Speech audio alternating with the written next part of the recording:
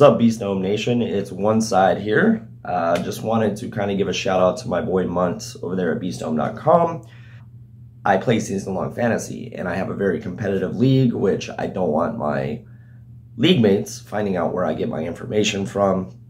I just want to say, if you guys are hesitant, just do it one time, because that's all it took for me. I've been a member since 2009, 2010, and the first year I joined up, I ended up winning my championship, and I literally started playing around 2005 or 6, and it took me about 3 or 4 years before I was like, I need help. First year I did it, I won my championship, and I was like, this is worth every penny. You not only get a draft strategy, but you get he has these beast and bust articles, which beast are the ones you want to target, bust are the ones you want to avoid. And then he also has waiver wire advice. He'll give you trade advice.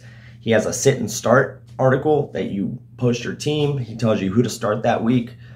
It's golden. It takes a lot of pressure off me. I'm a busy guy, so that it helps me out even more now.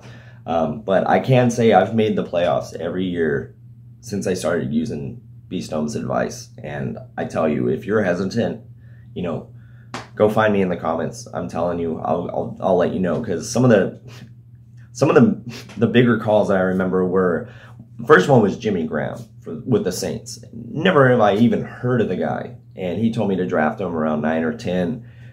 I killed it that year. There was the Peyton Manning Julius Thomas combo when Peyton Manning won that Super Bowl with Denver.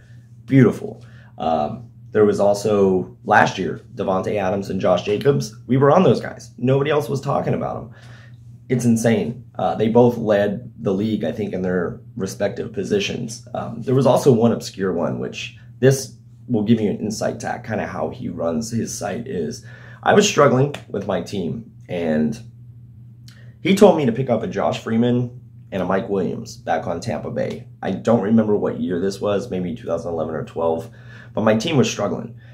And mid-season, he was like, get these two guys, he told me who to drop. I picked these guys up, and he said, start them.